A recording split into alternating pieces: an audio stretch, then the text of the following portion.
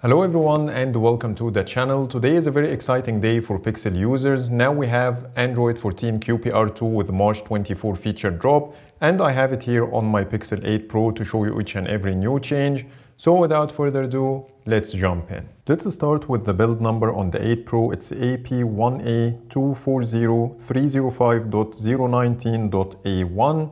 And now let's take a look at the new features. Let's start with the lock screen, and the first change is the new animation you get when you unlock the phone with your face.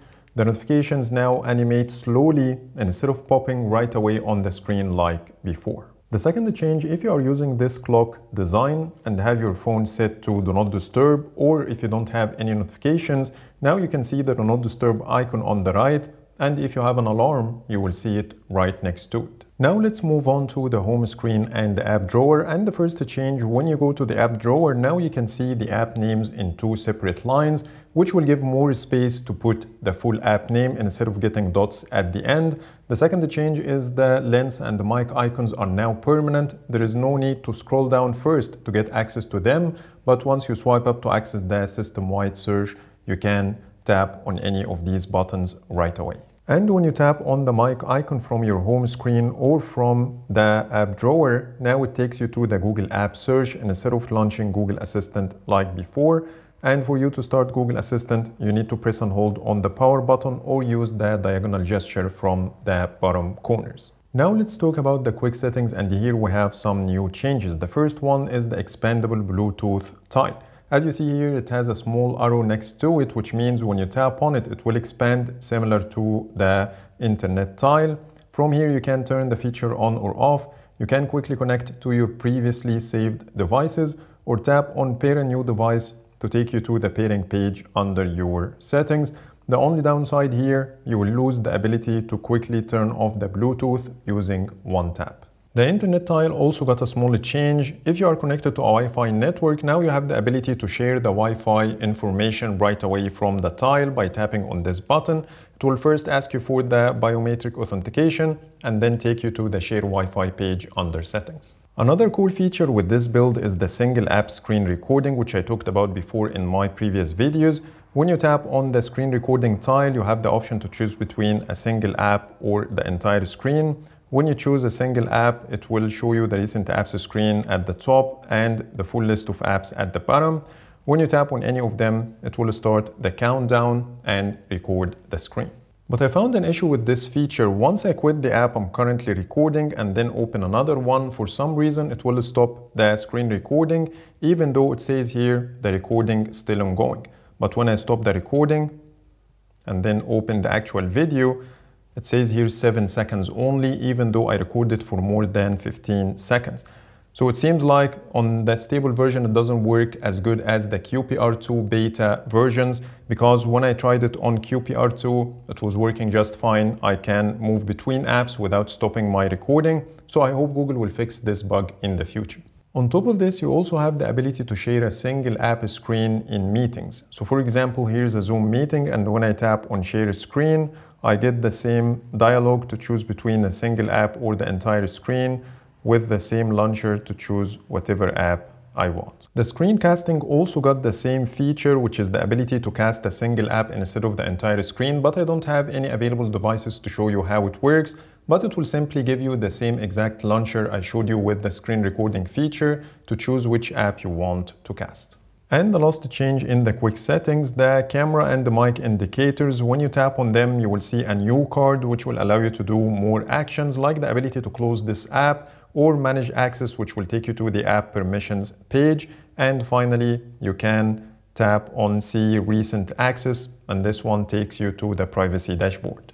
Now let me show you some random new features, and the first one is the ability to upload Ultra HDR photos like this one, or 10-bit HDR videos directly to Instagram if you are using a Pixel 7 model or newer, and also the Pixel Fold. But I tried to upload my Ultra HDR photos and the feature is not yet available. Maybe it needs some time for the Instagram app to be updated.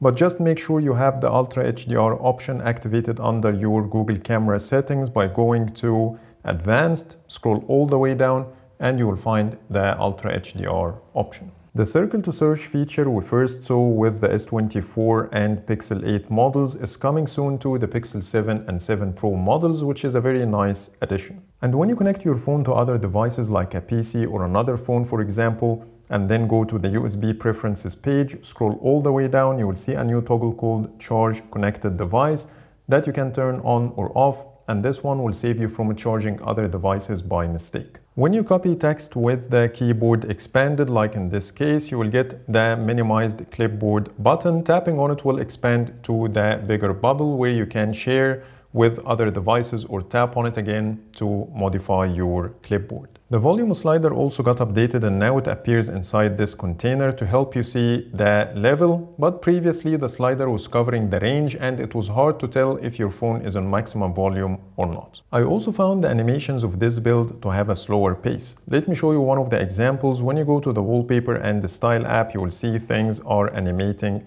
slowly instead of popping immediately on the screen like before, which is similar to the lock screen animation I showed you at the beginning of the video, and you will see the same behavior throughout the OS. Moving to the call screening, Google added a couple of new improvements. The first one is a new Hello chip that appears when you start the call screening, and this one might help initiate the conversation in case the caller remains silent.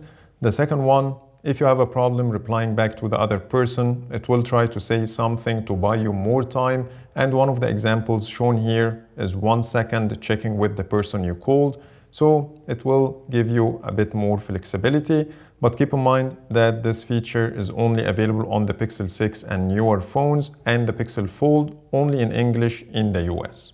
Now let me show you the new features under settings.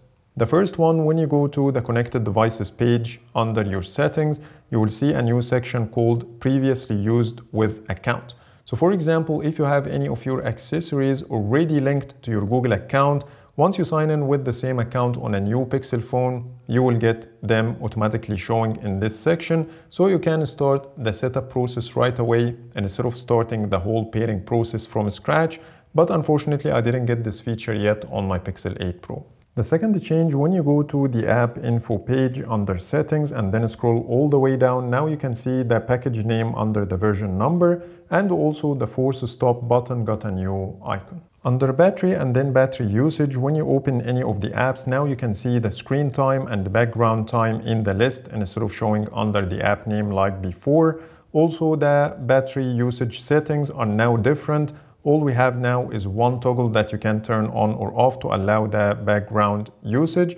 And if you have it turned on and then go to the sub menu, you can see here 2 options, optimized or unrestricted, instead of 3 options like before. Under system, the system updates page is now called software updates. And when you go inside, you have 2 things instead of only 1.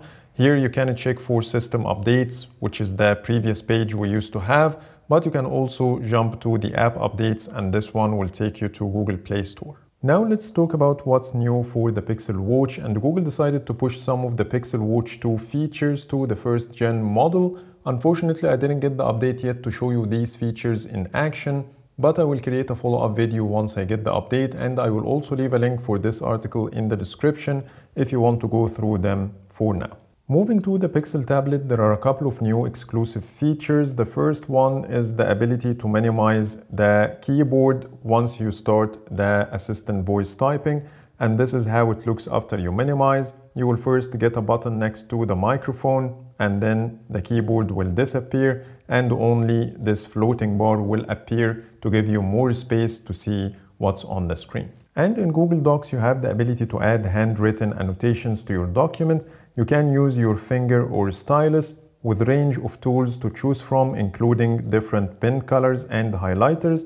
And here's how it looks in the example photo. Now let's end this video by talking about the performance and battery. So far, everything is running really well. I didn't encounter any major bugs that stopped me from using any of the functionalities while filming this video. Plus, the device is very responsive and the scrolling is very smooth, no problems. And the device temperature is within the normal range. I didn't notice anything unusual. Same for the battery life, but I don't have exact numbers to share with you. Maybe I will talk about the battery life in my follow-up videos in case I found anything unusual.